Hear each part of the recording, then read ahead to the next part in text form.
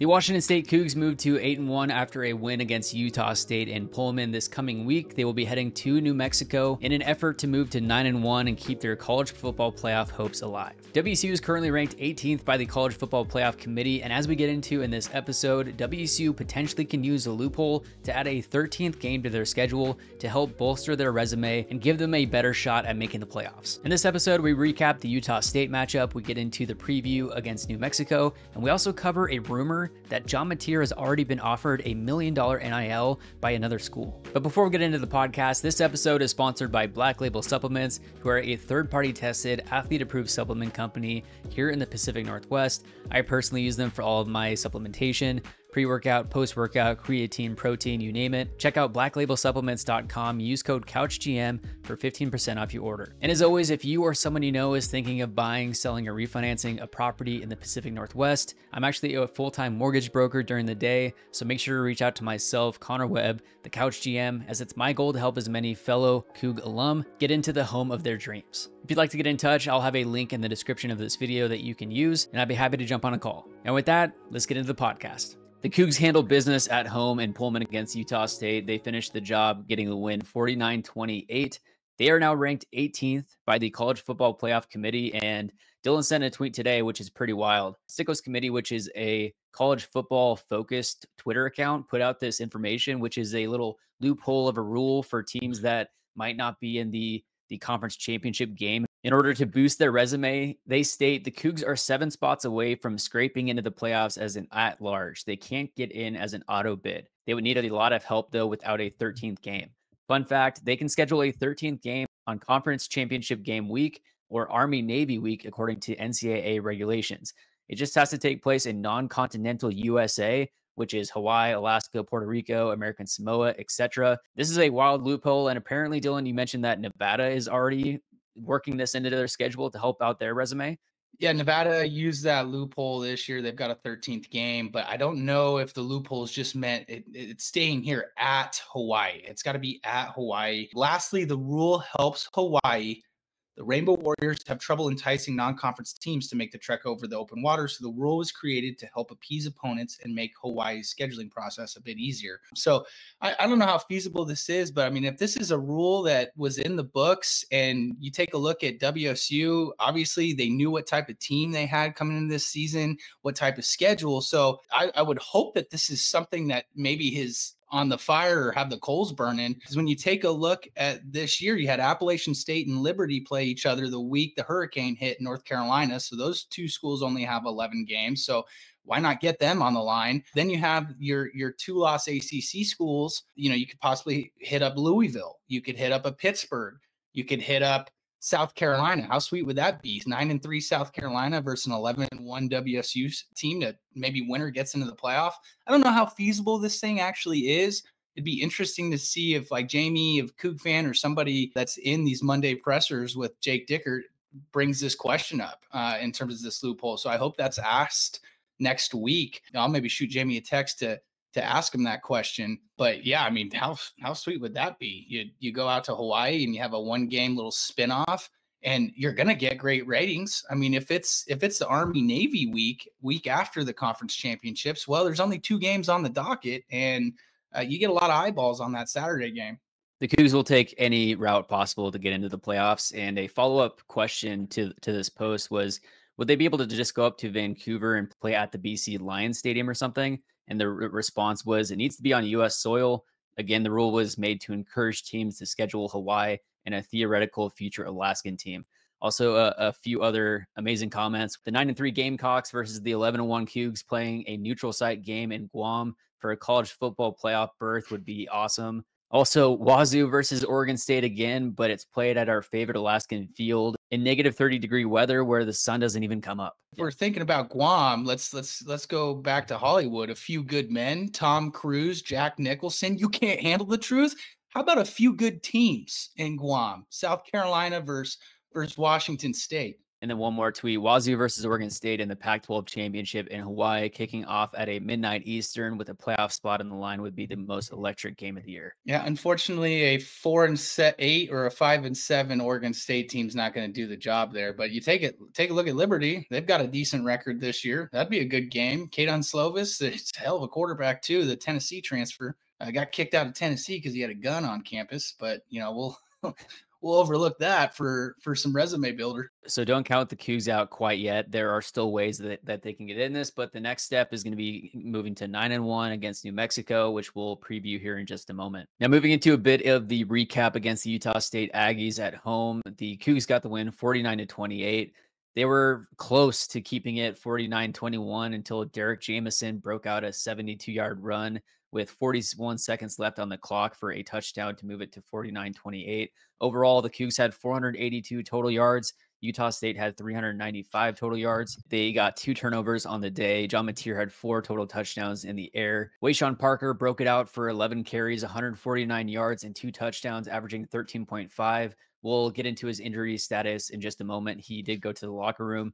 But Dylan, what were your initial thoughts on this game? Johnny Football does it again, 3 straight weeks without turning the football over. That's 78 straight pass attempts without an interception. So that's what you want to see. He's at 22 touchdowns, 6 interceptions on the year. And then Wayshawn Parker, as you said it, 11 carries, 149 yards, had that 75-yard touchdown run to open up the second half to really kind of alleviate any issues that we were thinking that might arise against Utah State. Obviously, went out. Coach Dickert this week has said that they expect him to play this weekend. So good news there.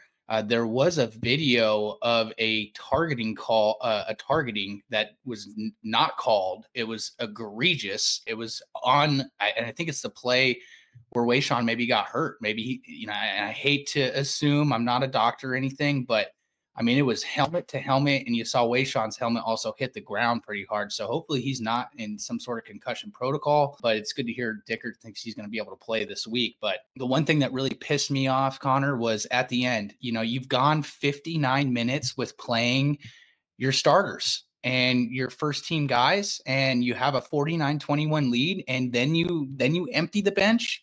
I just didn't understand that. At that point, just play them the final 60 minutes. You need resume building wins, and 49-21 looks a lot better than 49-28. Giving up 28 points to a 2-7 Utah State team might not look good with the committee, but as we kind of transfer into where the college football rankings are, we've still, it's nice to see that these 2-loss ACC schools are behind us. That's the only edge we have currently in the rankings. So I thought it was a good performance. The Cougs came out of a bye week and handled business, and that's what you're supposed to do at this point. It's win games. You've got 3 left on the schedule, and you're gonna have back-to-back road games here over the next 2 weeks, playing against a New Mexico team that has a pretty good quarterback in Dampier there. He said, I think he's 2nd overall in rushing yards amongst quarterbacks. John is 6th. Yep. So you got a top 10 matchup of dual threat QBs. I think some, diehard Cougar football fans are looking at this game as, okay, is this the trap game? Because you're going to have the Oregon State game, the remaining 2 Pac-12 schools. It's going to be at Corvallis. You hope this is not a game where the Cougs are looking ahead in terms of, a better opponent in Oregon State. Obviously, they've been hampered with injuries on the defensive line and throughout the team. You got to go in there and you got to take care of business. Wyoming put up over 40 points on this New Mexico team.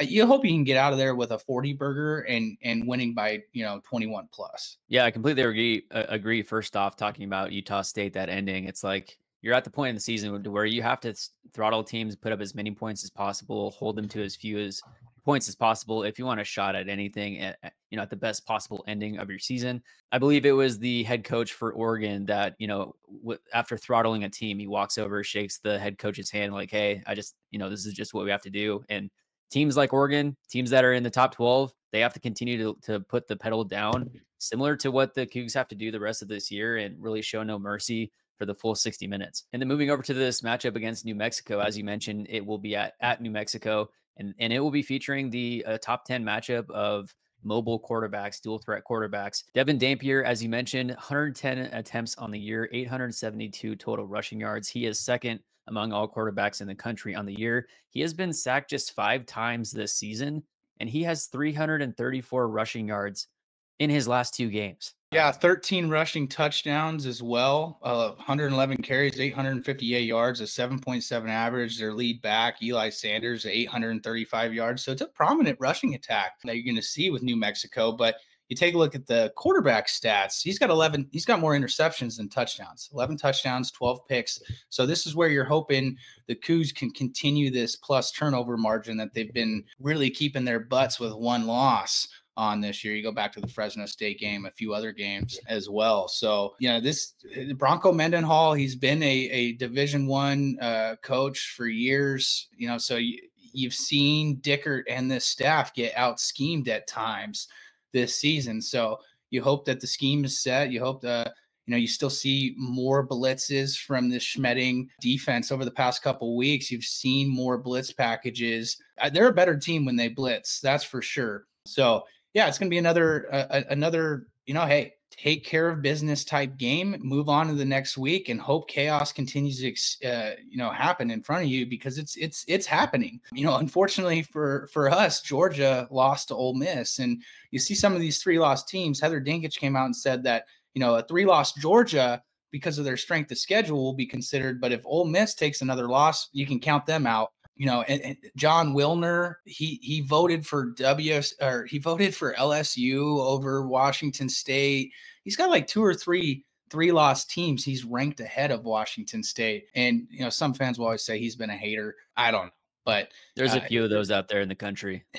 Yeah. Now, where New Mexico struggled is defensively, similar to Utah State. Utah State was able to put up a ton of yardage, but their defense is what lacks. Same with New Mexico.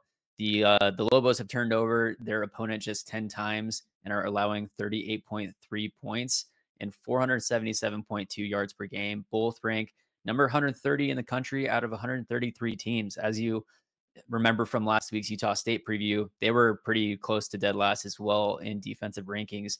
This information is coming from CougFan.com. If you're not already subscribed there, go check them out. They always have a great early preview of the upcoming matchup, which is live on Mondays. A really great preview there, so go check them out. And then, as it mentions also, as you stated, Dampier, his passing can be erratic, but there's nothing inconsistent about what he does on the run. He's very mobile, and this article also mentions that the Cougs are going to have to put a spy on him in this game, and potentially linebacker Buda Alukta, who is purely due to his speed. So we'll see how the Cougs decide to take down Dampier in New Mexico, but this is a game. Go out there, take care of business, put your foot down, keep your starters in all 60 minutes, limit the passing, limit the rushing, and see if you can make this as lopsided as possible. Also, earlier this week on the Crimson Cougar podcast with, Puck and that whole crew, Paul Sorensen, big time Coug, came out and said that John Mateer already has $1 million offer from an unknown team for next season. And again, I through some of my sources, I've heard that Northern Quest is anywhere from 250,000 to 300,000 in terms of NIL this year, with the option to renew that and go bigger. Obviously, hey, the grass isn't always greener on the other side. They also brought up a good aspect is, hey, if you go to a Texas A&M or a Ole Miss or a school of that aspect, well, they're paying another 3 quarterbacks big time money to come in and compete for that job as well. So, you look at Mateer, obviously, hey, we were his only big power offer. We believe in him first. The offense is tailored around him this year. So if he's comfortable being here and we can get that NIL dollar and have a good sales pitch for a hometown discount, that's where you hope to see it happen. And honestly, I think at this point, I think if Dickert goes, Mateer goes. So I think we lose both or we keep them both next season. And we had talked in the past about how long we think Mateer will stay in Pullman. And my argument was for him staying through 2 years and then going somewhere else, most likely, because this is his first year starting as a college quarterback. There's been a lot of bumps. There's been a lot of growth that he has seen. As you mentioned, this offense is perfect for what his style is. You run it back next year with Mateer, with Wayshawn, with all of these guys, and he could put up even bigger numbers. He could take a bigger stride. And then after next season, he could potentially, decide to go to whatever university with much more growth under his belt. and he has a higher opportunity of winning one of those starting jobs when he does transfer.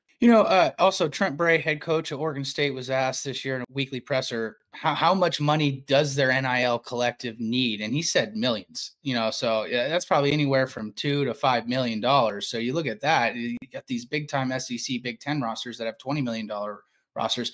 Cougs have a match campaign for $400K with the Cougar Collective right now. That's nearly there, but I mean, it just goes to show you how much money is now involved in these NIL collectives. And I've heard through some channels that our collective is in a good spot. It always can be better. Let's be real. It always can be better. And hey, drink your Crimson Lager, drink your Crimson coffee, be an 1890 club donor. I mean, with Cougs, we're going to have to chip in force, death by 1,000 paper cuts in terms of the NIL collective. So again, if you're not an 1890 member, get on it. And if you want to see guys like Wayshawn Parker, John Mateer, Issa Pole, come back next year, well, this is the new realm of college sports. So the good thing though is that you're seeing big time partnerships. Northern Quest Casino, it's a huge partnership, and just goes to show you how great that football program is doing, because Northern Quest, in my opinion, they'd probably be rather tied to Gonzaga basketball as opposed to Washington State football. So it's good to see Washington State forcing the issue and getting big time corporation dollars, whether it's from a casino or whatever it may be.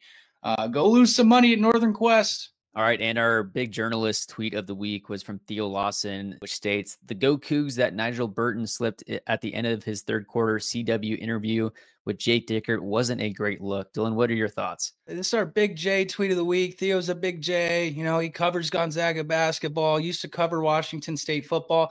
Theo, nobody cares. Okay. The CW was the only TV partner that wanted us. You got to remember, Theo, we got kicked to the curb, us and Oregon State. You know what? And I'd like to see Old Crimson with the reply. We enjoyed it. Yeah, they are a Pac-12 channel. They have 2 Pac-12 teams. I could care less about that. And obviously, hey, journalistic integrity, can't cheer in the press box. At this point, they're our only partner. C-Dub's on the train. They're on the Wazoo train, and Nigel Burton, I'm glad he's on it too. All right, the former Husky. He's long stated his love for the Pac-12, and when you have guys like Nigel Burton coming back from the Pac-12 network, Mike Yam, obviously in the halftime show, yeah, they're gonna be a little biased to the Pac-12. And one response to him was, if it was after a basketball game and they said "Go Zags," he wouldn't bat an eye. So it's all of a bias going on. And then our social media of the week was a tweet from Dylan from our last week's episode of the podcast, in which we had a clip from Jake Dickert stating that he seems to be fed up with the lack of support in Martin Stadium. He put that out on Twitter, and a lot of people were responding to him with their reasons why they haven't been going to Martin Stadium games. There's various reasons. One is the strength of schedule this year. There's the fact that Pullman is kind of in the middle of nowhere. So when referencing how so many Coug fans travel to San Diego, but they won't travel to Pullman, that's another reason for it. There is potential pricing that, like, going to Pullman is more expensive than a weekend in San Diego. There's the fact that alcohol isn't currently sold in the stadium. There's a lot of reasons that you can add to it. Dylan, what were your takeaways and some of the big responses there? There's valid reasons. There really is. There are valid reasons. I understand it is expensive to get out, but you got to realize these hotels, they capitalize on these weekends. So they've got to charge. I get the point where, hey, bringing over 4 kids, we live on the west side of Seattle. It might be easier to fly down to San Diego. And, if it's around the same price, that might be a little bit more appealing to somebody that's, in Snohomish in late November. Another aspect was brought up was the 7:30 games, the Pac-12 after dark. I mean, it is what it is. I mean, TV is running media revenue, and getting eyeballs is playing late. So, here's the thing. Last game of the season, November 30th, the Saturday after Thanksgiving weekend, they play at 3:30. There shouldn't be any excuses for this game. They'll probably be anywhere from 15th to 18th in the nation. This is your last opportunity to see this team. They deserve to be sent out properly. And you know what? The Tri-Cities, Spokane, need to be there. 3:30 p.m. There's no excuses for the final game of the week or for the final game of the season. Obviously, hey, the student section, we don't know what we're going to see from it that week, the week after Thanksgiving break, but there should be 20 to 25,000 Cougs. Obviously, the alumni side has not looked great either. And, people have brought up the aspect of, hey, well, WSU needs to invest in, hey, maybe getting buses coming in from the Tri-Cities there and back, maybe a bus from, buses from Spokane to Pullman and even the West Side. So at this point, there should be no more excuses for this season. Make your way out, see this team against Wyoming, pack the stadium. This could be your last opportunity possibly to see John Mateer in person. Don't want to think about things like that, but there should be no excuse from both sides, the students or the alums going into the final game of the year. My wife and I are currently scheduled to go to the Oregon State game in Corvallis. I think we're gonna have to try to add a November 30th to our schedule as well. See if we can make it out for Wyoming. That would be a big game. All right, now shifting to basketball, the Washington State Cougs start out the year 3-0. They've played Portland State, Bradley, and Idaho. First off, Dylan, thank you for forcing me to turn on ESPN Plus and start watching some basketball. This is my first season tuning in to watch some Coug basketball, and it's been entertaining. There's some studs on this team. What are your initial thoughts on the first 3 games of the season? Scoring, we can score 100, 91, and 90 through your first 3 games.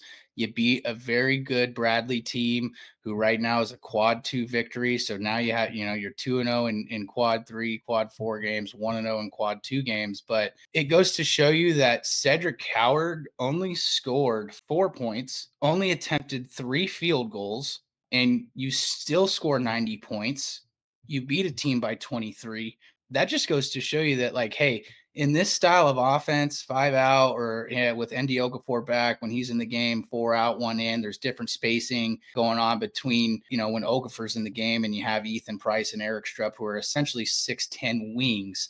It goes to show you that, hey, in this system, it might not be, the Cedric Howard or Lawan Watts day. It could be the Isaiah Watts day or the Nate Calmise day. But the big thing is we're going to see if Riley Ball travels this week. They're going to go play in Illinois, which is about an hour from Iowa's campus, a neutral site game. It's going to be heavily attended by Iowa fans. But this is the type of game that you schedule yourself for where, hey, they're going to be the underdogs going into this game, but this is a chance to really bolster your resume going into West Coast Conference play. So, if this team, they have 12 non-conference games. If they can, take an Iowa dub, a Nevada dub, and get out of conference play 10-2 with, a quad 1, couple quad 2 victories, can see, all right, what's it going to take in conference play to get an at-large position? Because I just don't see anybody beating Gonzaga in the postseason tournament. But after the game, David Riley also said, hey, it's great for our offense when you have a guy like Cedric Howard that's going to get the other guys going. But he also said, hey, I don't want him taking just 3 shots a game either. So he's been super passive through his first 3 games. He's kind of let the scoring come to him when it happened in game 1 and game 2, because in both first halves of the first 2 games, he was rather quiet and then kind of had, a 5 to 10 minute stretch where he explodes. Riley also said after the game where we've got a lot of guys on this team that turn into a mini microwave, for, a 2 to 4 minute time of possession, where you've got an Isaiah Watts that can, hit 2-3 threes. You've got a Nate Calmise, what we saw in game 3, only had 2 points in the first half against Idaho and erupted for 14 or 16 in the second half. So the other thing, Lawan Watts, he is fantastic. He's what I call a super sophomore. He redshirted his first year at Eastern in 2022-23, played last year, was their 6-man, Big Sky newcomer of the year, averaged around 22 minutes per game. He's now in a starting role here in Washington State. He's going to be playing 30 to 32 minutes. Had 12 points, 11 rebounds in the second game. It was his first double-double, or his second double-double of his career. He only had 1 last year at Eastern, and then follows that up with a 16-point, 14-rebound performance. I've seen some comps on Twitter where, he looks like Paul Millsap at Louisiana Tech. A little smaller than Paul. Paul's about 6'7", 6'8", but I do like that comp. A poor man's Anton Watson, who's now with the Celtics, obviously had great years at Gonzaga. But, he is your Swiss Army knife. You saw him takes smaller guards into the post. And when he gets into the post with a smaller opposing player, it's mouse in the house time. And Lawan really had a hell of a game and really paced us at some points defensively and offensively. So that was great to see. Another cool aspect, Marcus Wilson scored his first couple buckets of the season. He had 2 3-pointers. He was a Kyle Smith recruit. So it's nice to see, hey, Riley was able to keep Parker Garrett's and Isaiah Watts and was able to keep Marcus Wilson, who's shown, he's got some ability on the defensive end. He's quick. And Riley said post game, it was nice to see him show his other aspects of his game where, he said he can get downhill to the rim. He's got a good outside shot. And yeah, obviously, hey, he's playing. They didn't redshirt him. So it's crazy. Riley's had, see it at Eastern. He'll go 10, 11 deep on that bench. And he's already done it this year at Wazoo. So really excited for Friday's game against Iowa. It's going to be a true litmus test. And we're going to truly see if this offense can travel. And, the head coach over there, McCaffrey, they have had fantastic offenses. They want to run. So they have no problem with Washington State coming in here and trying to run. If you're a fan of the over-under, the over might be a play this week. Yeah, and WSU on the year is averaging 93.7 points on the year. Nate Calmese is leading the team with 17.7 per game. Luwan Watts is leading the team in rebounds per game with 9.7. So there's a lot of different guys that are exciting to watch. And make sure to tune in on Friday. That game is going to be at 5:30 at Iowa. Being played in Illinois, which it's like 10 miles from the border of Iowa. So that's what you see with these neutral court games. We also have another one where we're not playing in Boise State's home arena, but we're playing in the arena where they're the Idaho Steelhead hockey team plays. Like, so the Apple Cup also wasn't played on the University of Washington's campus. And 10 minutes from it. Well, that'll do it for this week's podcast. Thank you for tuning in. Make sure to like and subscribe to the Couch GM and leave a comment below on your thoughts of the game against Utah State, the matchup against New Mexico, this basketball team, or anything else, Cougs.